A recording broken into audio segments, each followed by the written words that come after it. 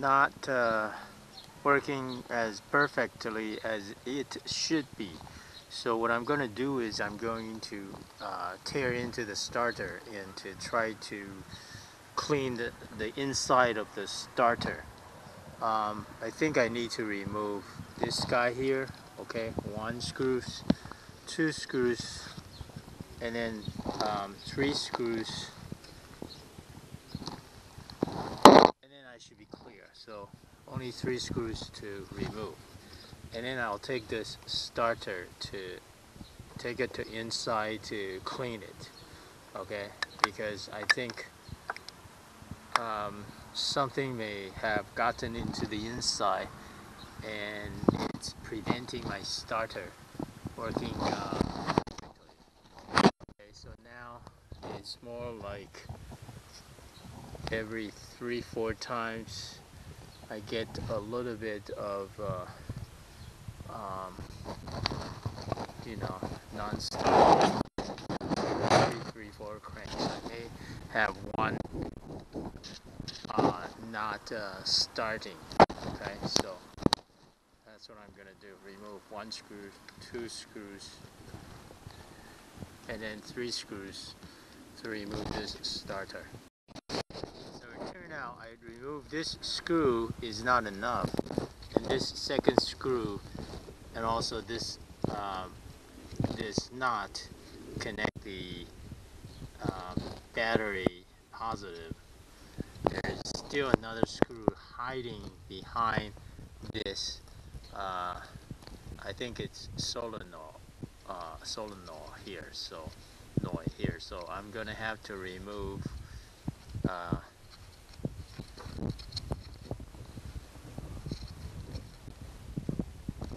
Have to remove this thing by unscrew this clamps, this screwdriver here, slotted screwdriver, and this slotted screwdriver behind, and then I'll be able to pull this thing out of there and be able to access that final screw that locked this starting motor to the Johnson 90 horsepower engine. So that's what I'll be doing. I'll be unscrewing this one slotted screw here, and also the one slotted screw down there. These 2 screws to remove this starting solenoid, and then I'll be able to get to the starter screw behind it, starting motor screw behind this solenoid. Okay, so that's what I'll be doing. Get a screwdriver. Got the 2 slotted screwdriver off the engine body. Now you can see that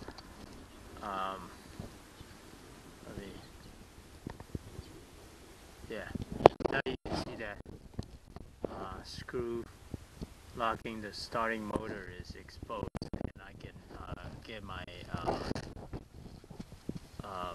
screwdriver or my not driver to get down to this screw here, and then unscrew this. I'll be able to pull the starting motor off. Okay, that's the final one. Success. Got this starting or starter off the boat motor, so I'm gonna take it inside and troubleshoot this starter now, or clean this starter now. So.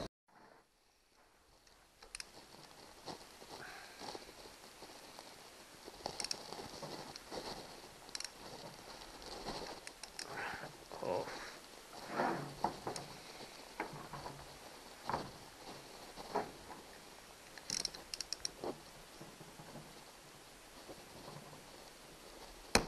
Okay.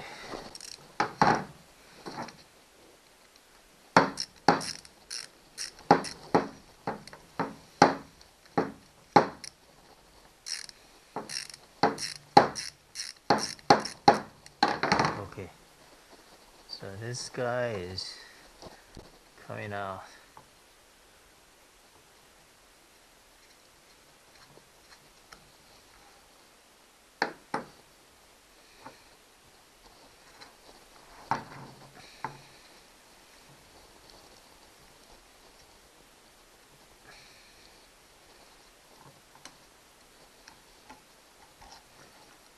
Okay.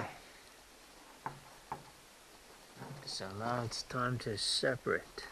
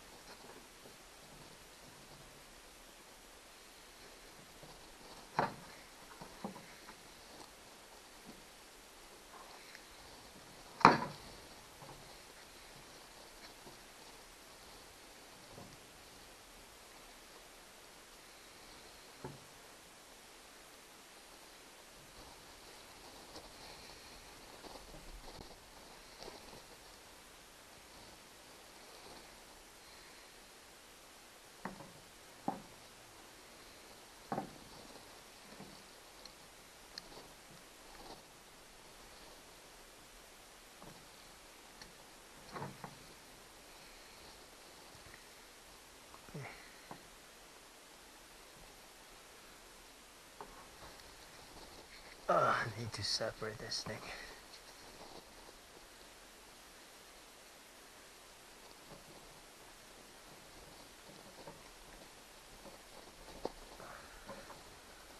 Oh, oh, oh.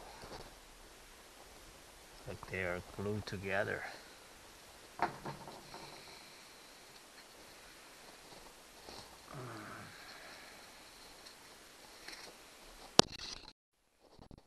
Okay. I loosened the two screws, the two long screws, and I just do this, and these black stuff, probably some kind of carbon, just came out. So I'm still trying to separate the front and the back, but it's not working, or it's not separating the two. This bottom piece is supposed to come out, and this top piece is supposed to come out too, so I can get to the brushing and the magnetic or the commutator in here, but I can't right now, so I'm gonna have to take a break. Oh, if I look closely, I think I can see it's started to open up this bottom piece. So I think I'm gonna continue to push it a little bit further, or use some kind of small screwdriver to insert into the seam here. Hopefully be able to separate this bottom piece.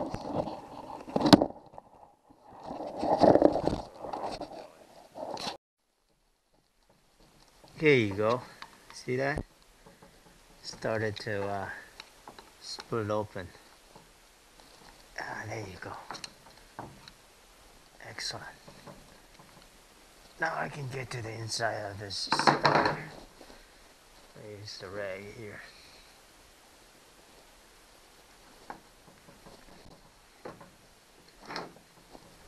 Oh, this table is so dirty now.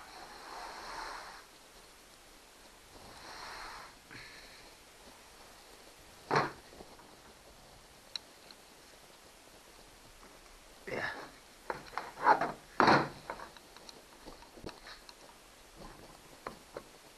Okay, finally, I'm loose.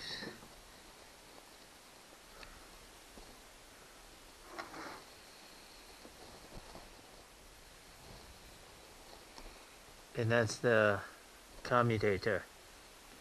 And this is the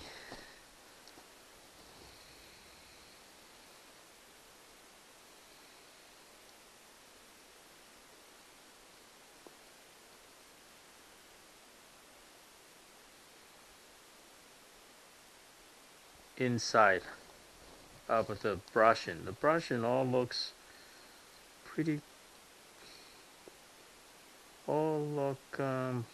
pretty good, you know.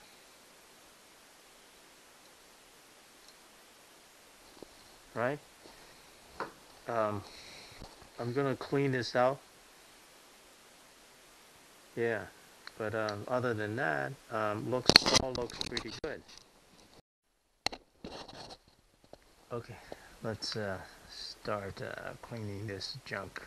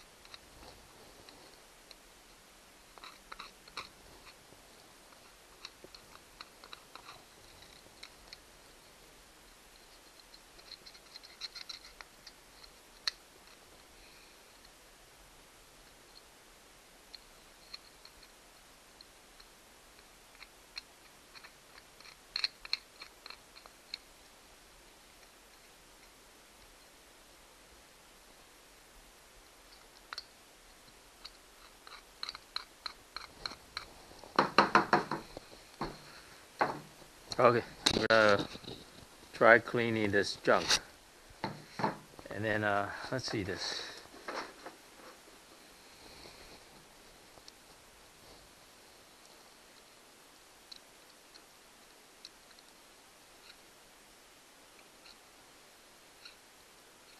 Oh, there's a little bit of magnetic in this.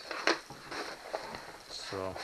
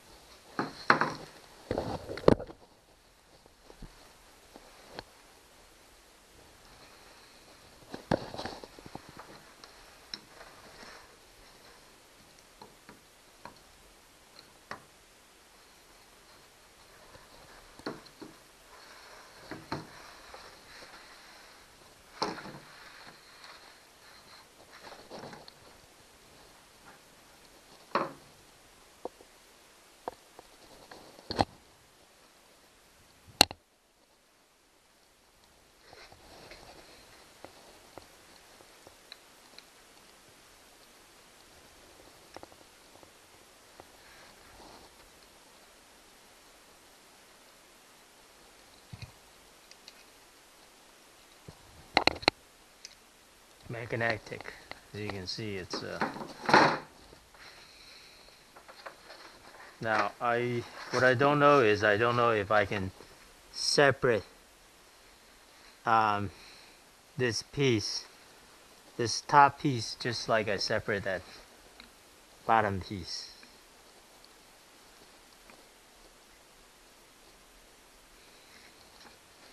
So I don't know if this is one piece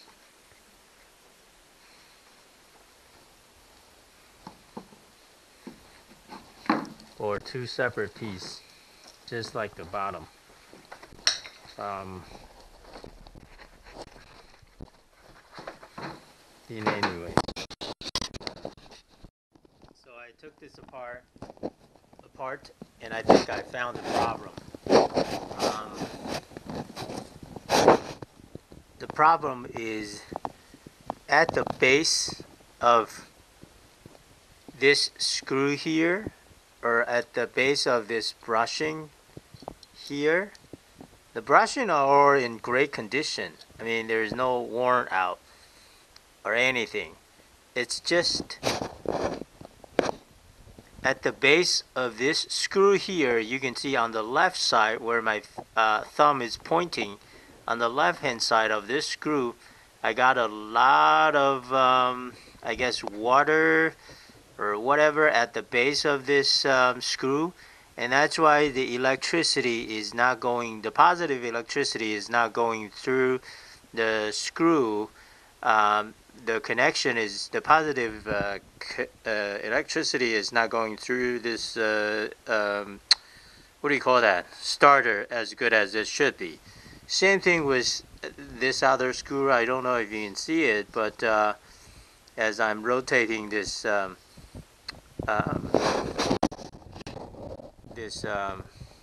base of the starter, you can see at the base it's a little bit of dirty as well, oxidized.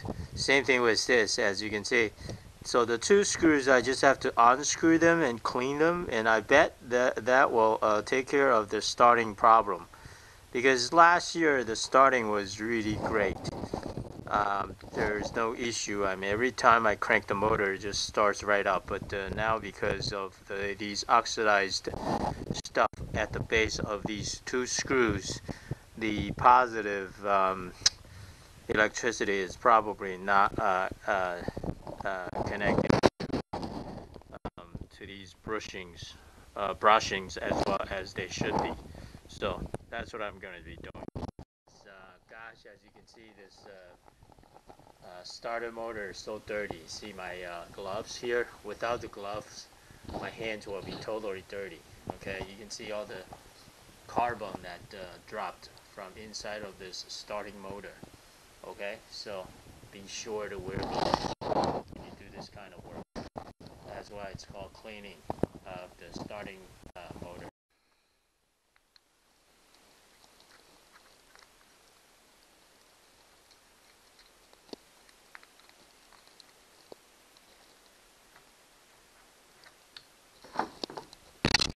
Okay, so I'm removing this now.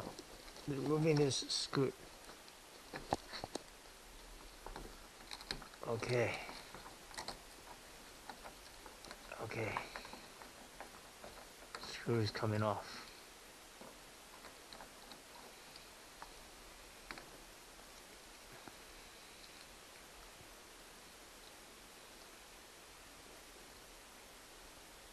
Yeah, you can see so much gunk and also in there, so I'm gonna clean that as well.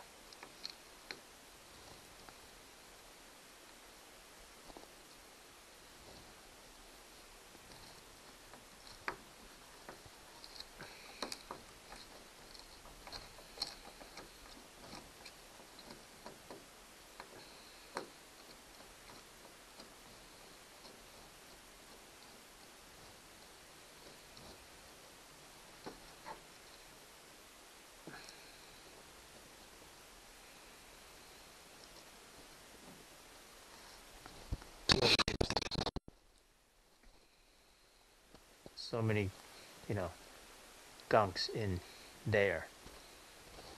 Okay, so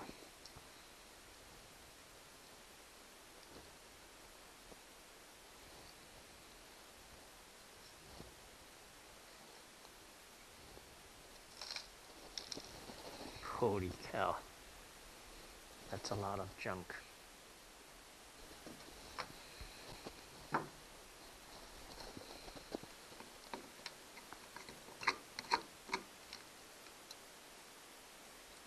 my goodness, this hole may be broken.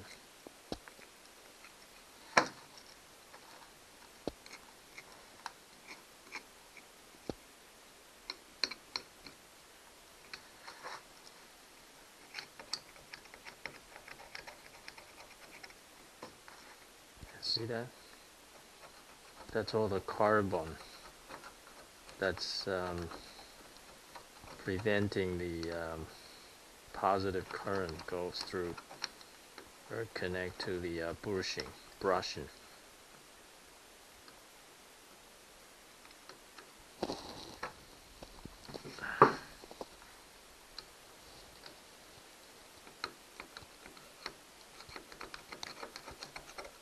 Now that's after this cleaning, I'm sure it's gonna send this starting motor to back to like perfect condition.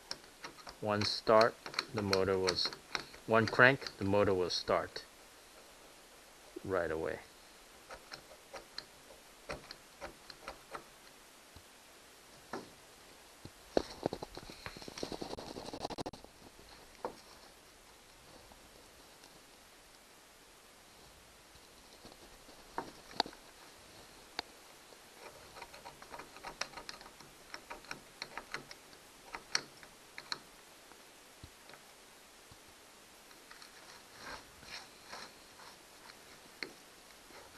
See all the black stuff? That all needs to be cleaned out, that black stuff.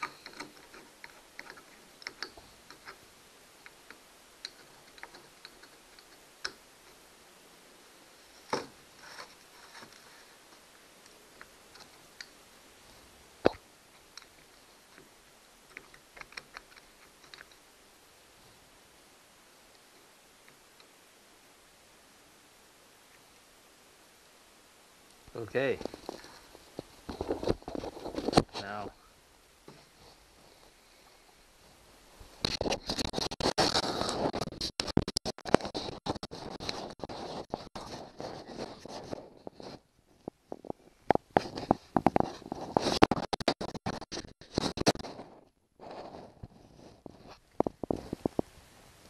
I just need to clean this.